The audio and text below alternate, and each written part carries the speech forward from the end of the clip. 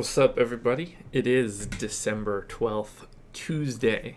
We have a 7-game slate tonight. Not going to be as exciting as yesterday's, as best I can tell, without any crazy news. Looks like the value is pretty smooth tonight. We got 7 games, 7 o'clock start, so let's just dive in. First game up is Cleveland hosting the Hawks. There is not a line on this right now, I believe. Let me double check that. Correct. So this is a made-up line for me. In that made-up line, I've got the Cavs as 9-point favorites, which would be first on the slate, 112.5 implied total. And in this case, we want to take a look at LeBron. We want to look at Love. We want to look at Wade. So let me grab the Cavs. Oh. A couple days rest for LeBron is interesting. He should be able to just do whatever he wants to the Hawks.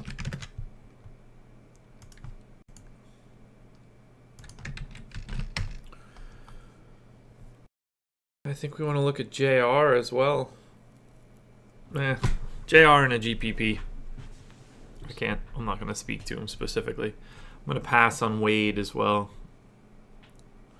Not really the Wade game. So, I mean, it's LeBron, and I don't really need to, look into LeBron's day-to-day. He's probably one of the better plays of the day. Let's see where he lands for small forwards. Yeah, gigantic gap. You almost have to have LeBron tonight. There's value in other places, but the gap between him and Jimmy Butler is a giant one. So LeBron, lock in LeBron. he's the linchpin for tonight. But there's nothing else to really look at. Like I said, JR for GPPs are fine. And then Love looks really good.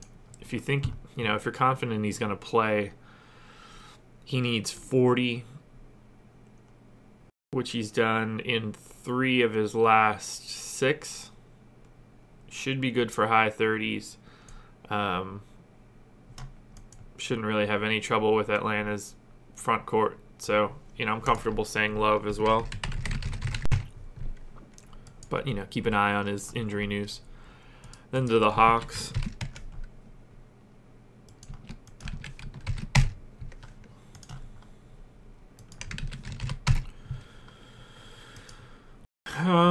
Not too much of interest here. Collins is back, as best I can tell, which might eat into, Ilyasova, who's also up to 5,900.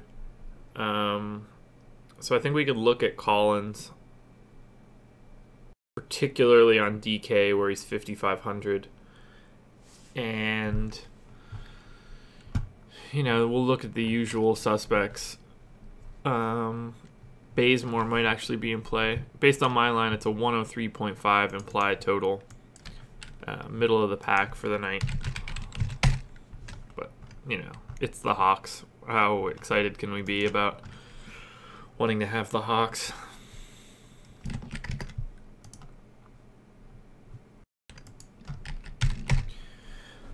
Okay. Nothing amazing right out of the gate. I will look at Collins.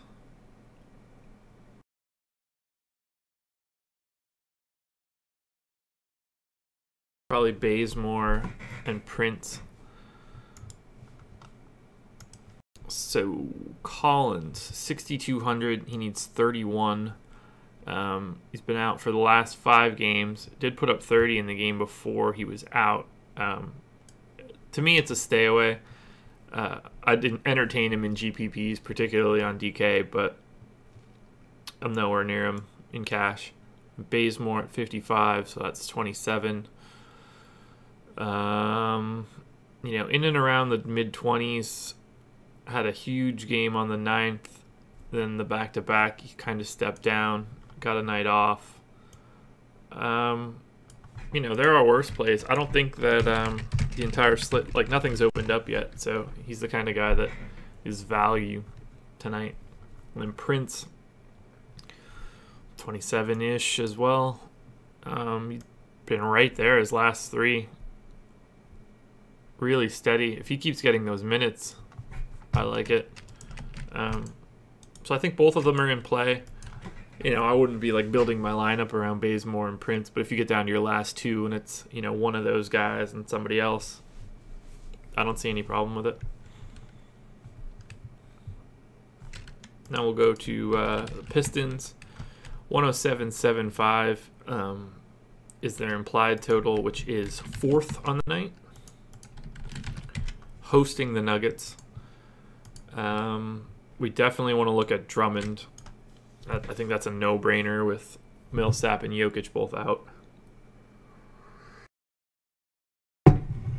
And then Ish Smith looks pretty good for GPP.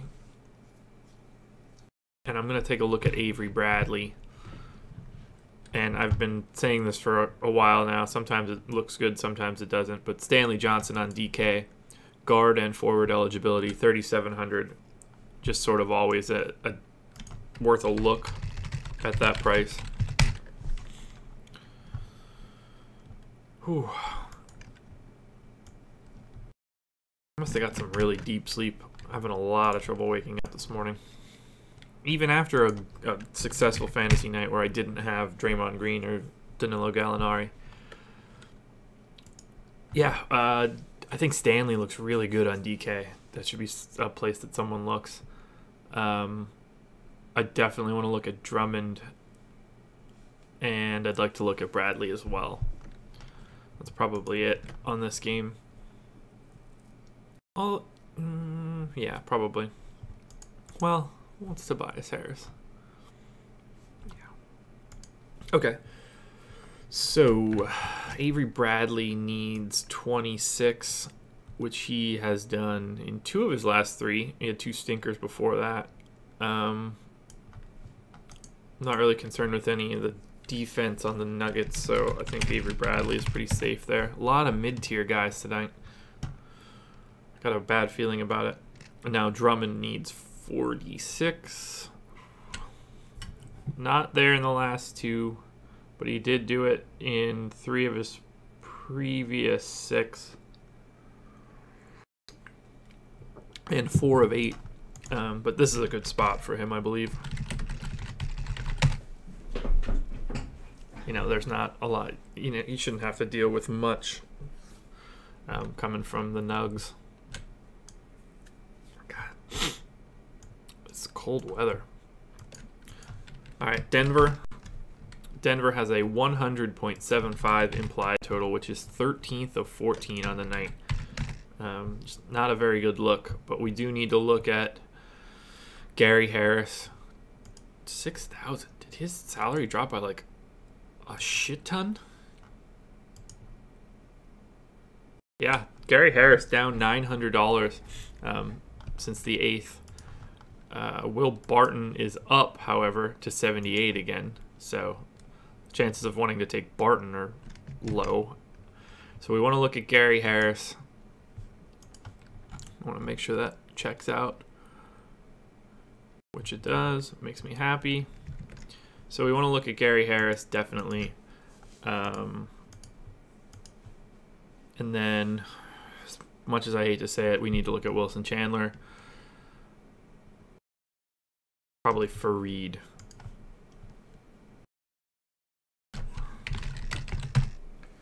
Oh, how is it only Tuesday? So, just getting it out of the way now, there's not going to be a live before lock show tonight. We have this big garden that gets decorated with like Christmas decorations and stuff. So I'm going to be going to see that with the wife, taking the night off from fantasy, barring like it pouring down rain or something. Yeah, I'm going to have to take the night off. Got to go see some decorations. Been trying to go for a couple years, and we always don't buy tickets in time. So I set an alarm in my phone last year to buy tickets on November 30th. And before my alarm from a year previous even went off, they were already sold out. but for some reason they released like 2 more days and we were able to hop on tickets. Weird shit. Okay, so Gary Harris, I'm just going to mark him down. Now that he's at that salary, it's a no-brainer. And then Wilson Chandler, sure. Fareed, sure. Well, Fareed, I'm gonna not be on Fareed. It kind of makes me nervous. Not the best spot for him. Wilson Chandler needs 22. Put up 33 in his last game, and then in the teens the 3 before that. So it's sort of boomy bust. I hope that there's better options than him, so I'm going to ignore it for right now. But it's just the Gary Harris show. He needs 30. He hasn't been there in the last 2, but put up 30 plus in 4 straight before that. So, yeah, he shouldn't be at 6,000. He should be more expensive than that. And Will Barton at 78 is 39 fantasy points. He's been over 40 in his last 2, 3 of his last 4, 4 of his last 6. I'd just rather have Gary Harris at that salary. Now, on DK, I'll take Barton at 74 since Harris is 67. And you get the dual eligibility. So I'd lean Barton on DK, Gary Harris on on FanDuel. Gary Harris on FanDuel, Will Barton on DK. Make sure I'm getting that out correctly. We'll head to New York, where the Knicks host the Lakers. 108.25 implied total for the Knicks. I believe that's a real line. It is. So Knicks have the 3rd highest implied total for the night. And the first guy we want to look at is the Zinger. And I think that might be it. Although we can take a look at Cantor. And Porzingis on DK at 8,500 looks amazing. And I think that you can make a real good case for Frankie Smokes, 3,600 on DK. But we'll dig in a little bit further. Lakers give up a ton of shots at the rim, right? Or do they get to the rim a lot? I don't remember.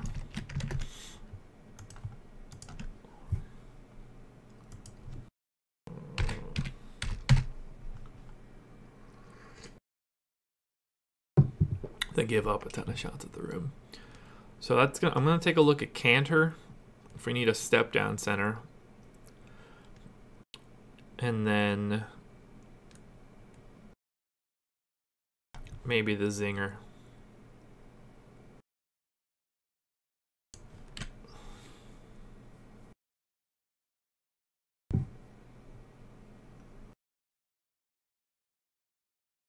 So Cantor is 33.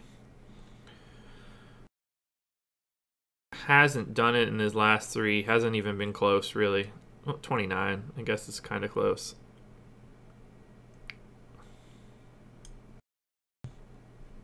With that total, I'll entertain it. He should have the ability to feast offensively. But Zinger, 9,700. So he needs like just under 50. He put up 50 in the last one. Got a night's rest, which is probably going to be really helpful for him. And it's the Lakers. There's no one that can really check him.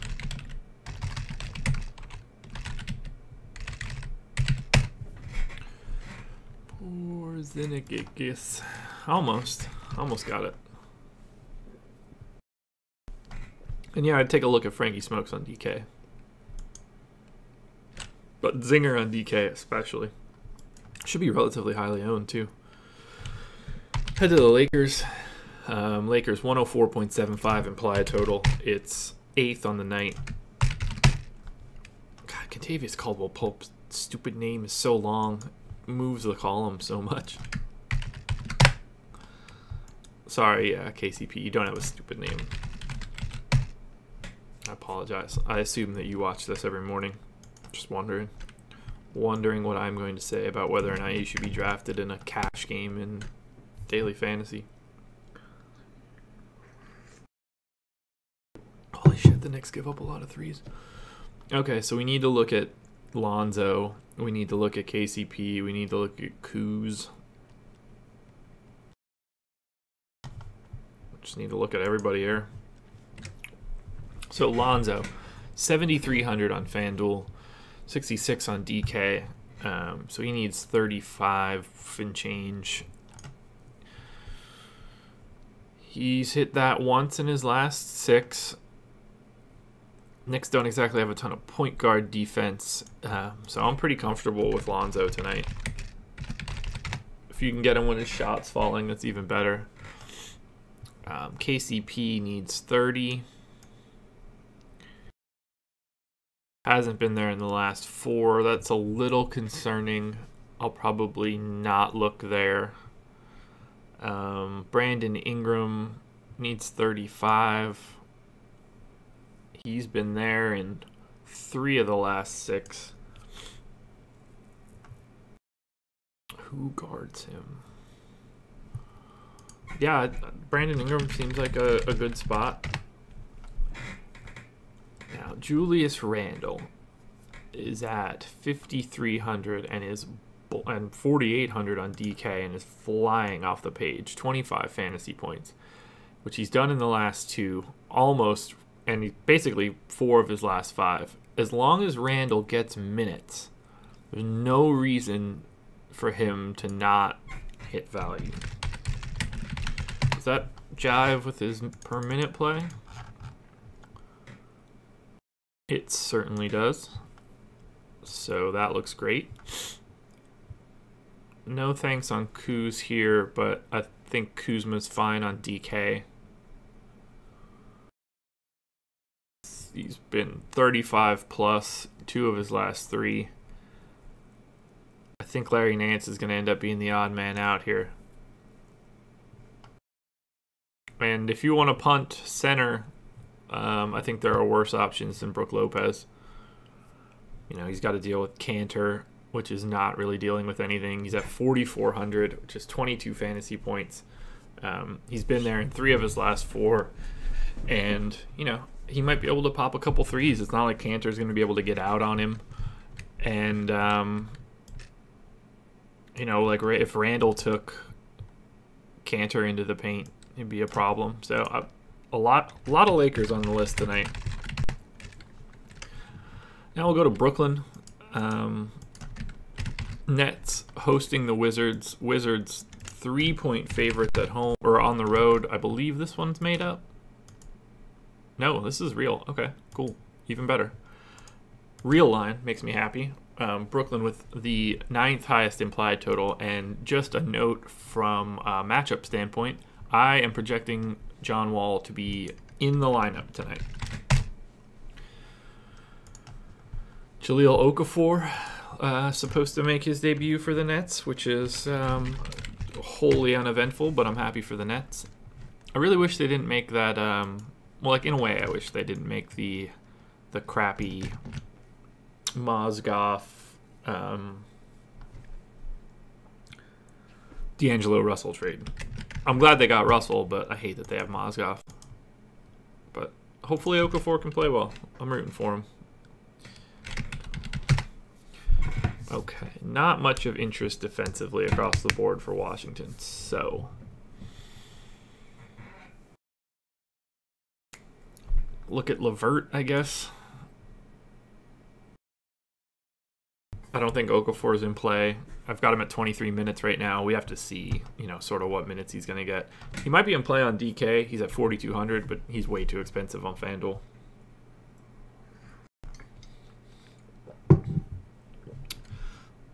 Yeah, really, I'm going to look at Crabbe and LeVert. LeVert needs 30, and he has done that in 3 of his last 5. It just doesn't feel like it jumps off the page for me. Crabbe needs 22. Hasn't done it in his last 4. I think Brooklyn's just a flat stay away. Well, Dinwiddie 35. Now, yeah, I'm staying away from Brooklyn. We'll see how their minutes shake out. Go to Washington. Like I said, I am assuming that John Wall does play. I'm a little bit short on minutes. It's probably not going to be in play from a fantasy perspective, but it does sort of neuter Beal and Porter to a degree. Gortat, 4,700 against Brooklyn. It's not like Okafor can guard anybody. 23 for Gortat. He can get there. It wouldn't shock me to see his minutes trend back up with Wall.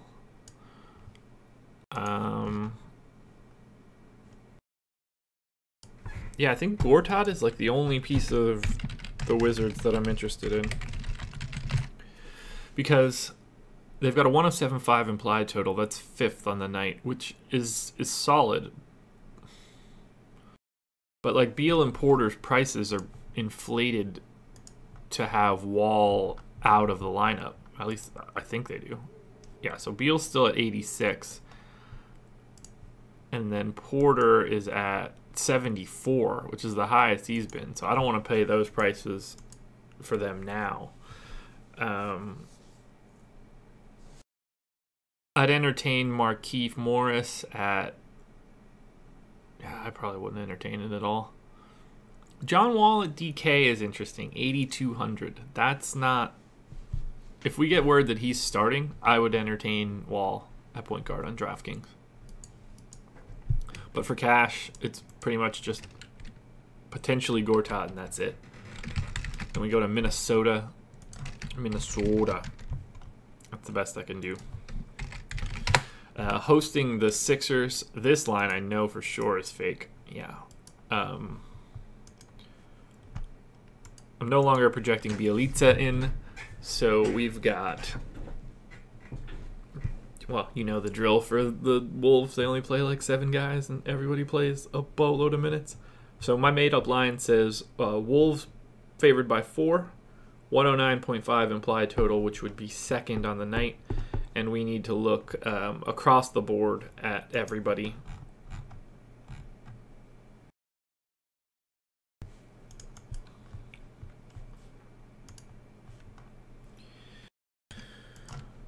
What was I looking at? Minnesota. I'm going to try to work that in moving forward, so that should get incredibly annoying. I still feel so bad for people that like got double goose eggs last night from Draymond and Gallinari. That's so brutal. You could have got 3. You could have very legitimately had Draymond Green, Cunningham, and Gallo, and then just, I don't know. I would have lost my mind. All right, so Philly.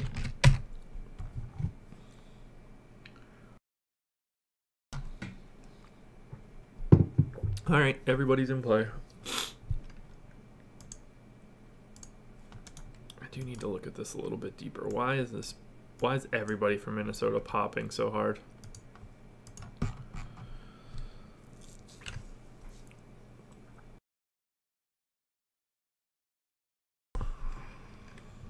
Yeah, I'm just a little high on everybody on Minnesota, so something to keep in mind. All right, so Teague is probably the least sexy pick here, 6,500. So he needs 32.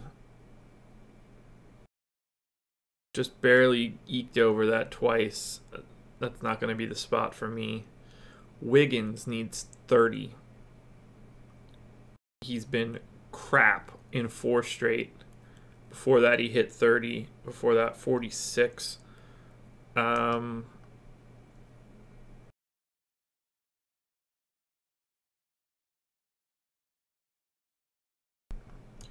What's the low end of Wiggins? 28.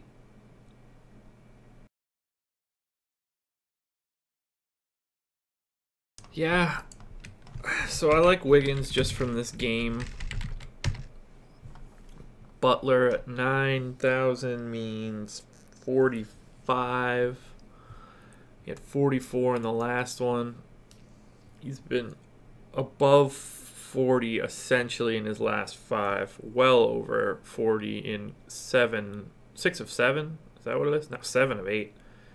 Yeah, I think Jimmy Butler's coming on. How much has his salary gone up? He looks really good on DK. What's Butler's salary done? If it hasn't gone up too much, he's going to be very much in play. Okay, so he did climb. I mean, he's steady for the past 3 games, but he was in the low 8s. I'm fine with Butler there. Might be tough with Braun as well, but I don't ever hate getting, 2 good small forwards. I mean, Taj is Taj here.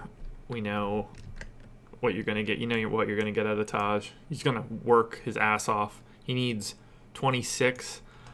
His game's like 43, 32. Once again, Minnesota is just a spot where I like a lot of it. And then Towns is probably the least sexy guy on the team other than Teague.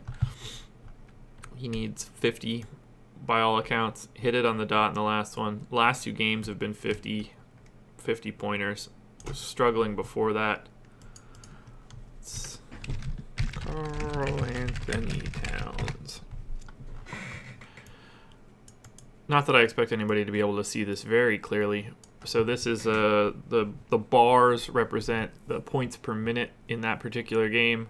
The blue line is the amount of minutes that he played, and then the green trend line is a 5-game moving average of the fantasy points per minute. So Towns started off okay, relatively large trend down, has rebounded a little bit lately, but he's averaged 1.13 fantasy points per minute, which is right around where he's at now. So I think he's probably priced correctly, which makes it not super exciting. A lot more exciting at 84, but up at 97. I'm going to pass. Then to Philly.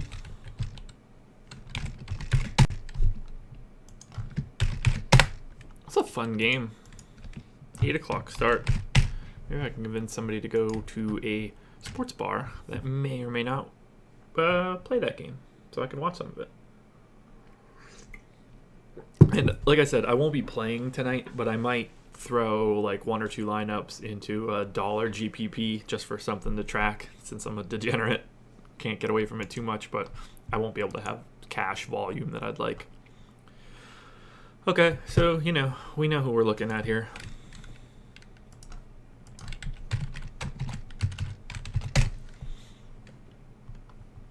'76ers.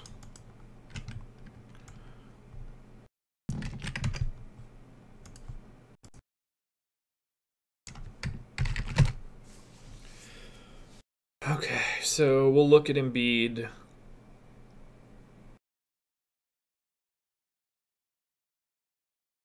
Okay, so obviously Towns guards Embiid. That's a great matchup for Embiid. And then I would guess Butler would guard Ben Simmons. So that would put Taj. Who guards Covington guards Wiggins?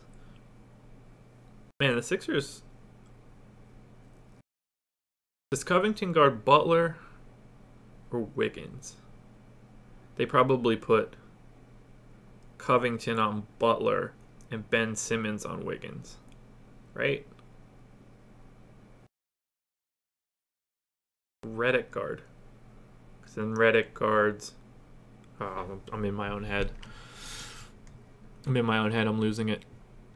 Let's just look at Embiid, and then we'll look at, probably that's it. I mean, obviously you have to look at Ben Simmons, but Simmons needs 50.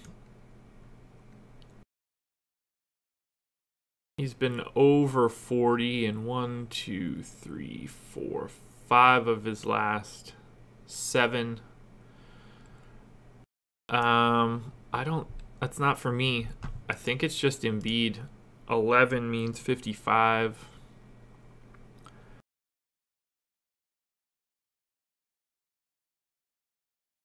He's got coming off of a couple of days rest, coming in fresh. Towns is nothing defensively, so I think Embiid will pop a lot as a center.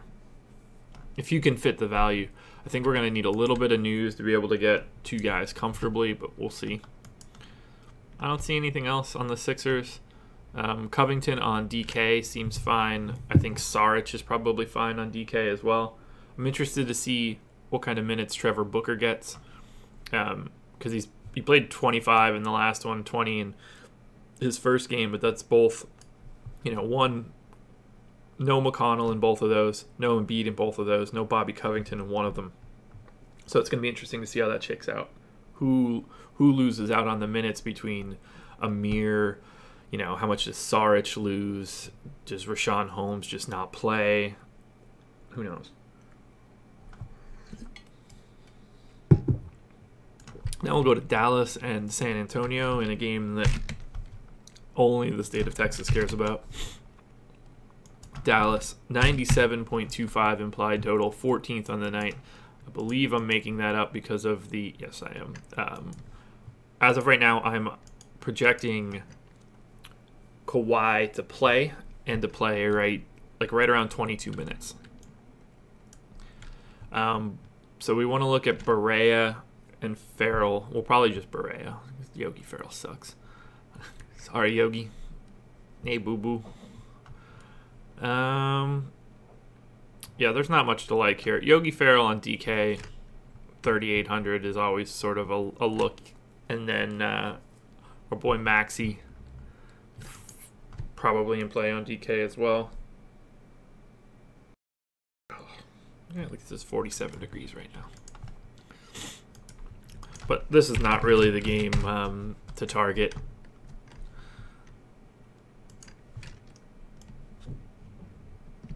Outside of the fact, if you really want to watch Kawhi come back, it's probably a good spot. I guess I'll look at Barea. Needs 27. He's been up around in the 20s for the past couple games. I'll entertain Barea. Not my favorite thing in the world. But I don't really have a ton of point guards over here, so. Other than that, I guess Maxey, 3,800. If you want to fully punt, he needs, 20? It's been right around there in the last 3. If you need to fully punt to fit in studs, I can see why that would be a decent move. But it's just not the game. Then you get Spurs 101.75, which would be 12th. As I said, I've got Kawhi in at 20 minutes or 22 minutes. He's at 7,000 in salary. You can't play him.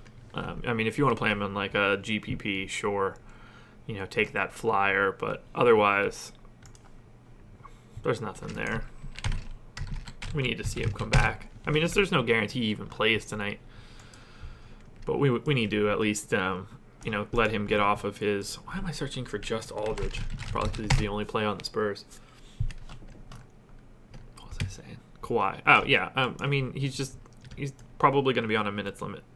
And the Spurs are, a very realistic team to not let him play too much.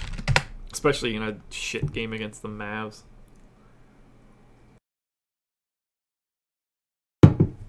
Yeah, I think Aldridge is going to eat. He ate against Dallas earlier this year, didn't he?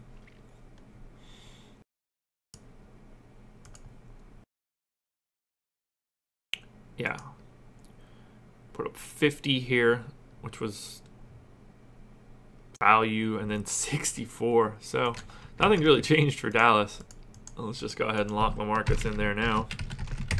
I don't mean lock him into my lineup, but he's certainly on the short list. Danny Green at 44 would be 22. Yeah,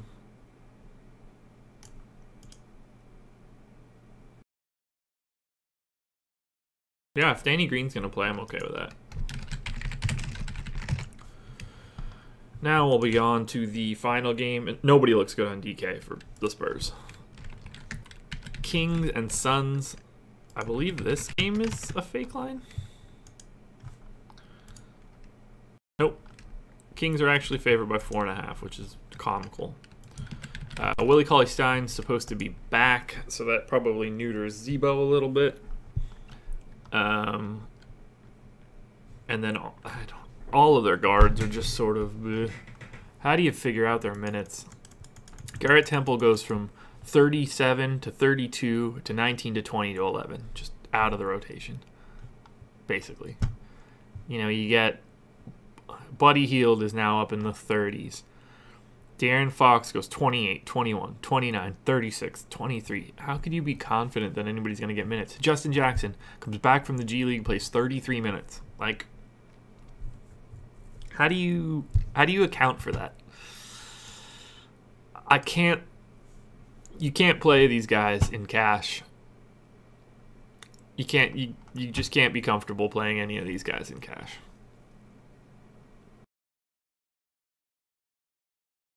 Maybe Buddy Hield.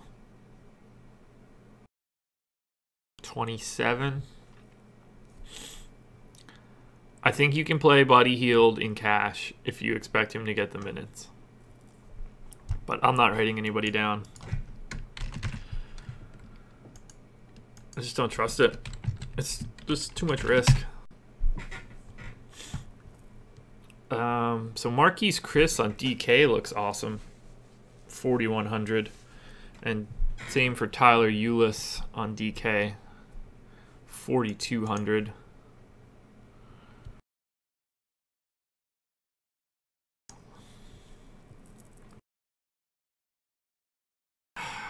I guess I'll take a look at Troy Daniels. Can he hit min salary? I'm not looking at the shooting profiles. It's not really what I'm looking for in this game. Suns 102.25 implied total at the 11th. Yeah, no, I don't want Daniels. TJ Warren 8,000. Is he down? Nope, up. Yeah, like I don't see the need to get TJ Warren for 40. Hasn't done it in 3 games. They're just so short-handed. I have Monroe sitting right now, implying that Chandler and Len play. I think you can make a case for Len at 4,900. I think this game's a stay away from cash perspectives. You can get there for GPPs because you'll get a lot of differentiation, but I don't want any part of it for cash. So I'm gonna dump everything into the optimizer and see what comes out. But that's it for me.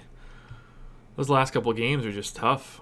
There's no natural plays, in my opinion. Nope, wrong way. Nope, there we go. Still wrong. There we go. All right, let's load in the projections.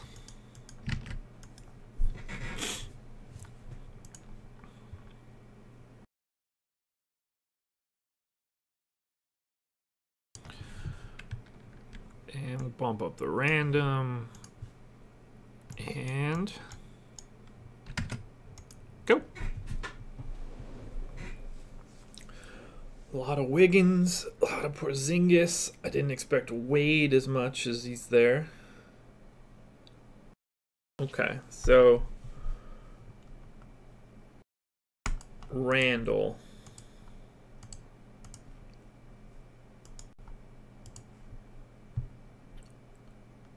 Wiggins.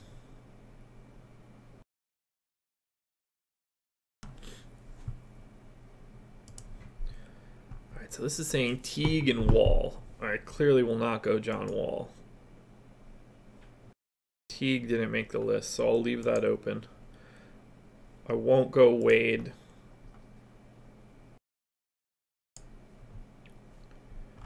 Small forward is a split, so I'll leave that open. Zinger at 76%. Ooh, Randall 62 and Taj at 62. So they're telling me only take 3 of those guys. So let's take Randall off. And then let's look at center. Embiid, Barolo. I'm going to do Embiid and Wiggins to start and see what opens up. Because that'll change the calculus. See, now it's prioritized Taj and Porzingis, so let's do that. And then that becomes Gary Harris, which I'm comfortable with.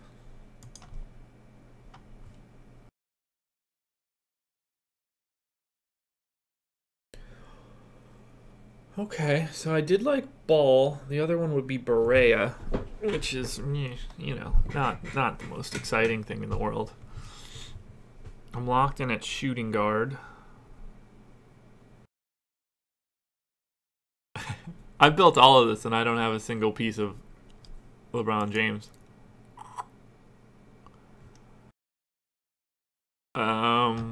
Did he come up at all to start? Yeah, let's clear that out.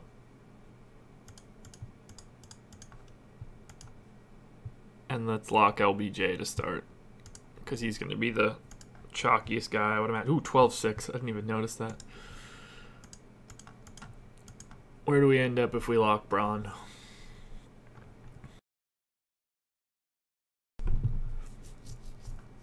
Okay, so we lock Wiggins. It becomes Randall and Taj.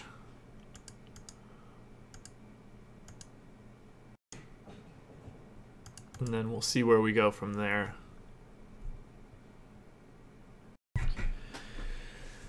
Gives me 50-50 on Embiid, which is interesting. But that probably makes me go to guys I don't really want.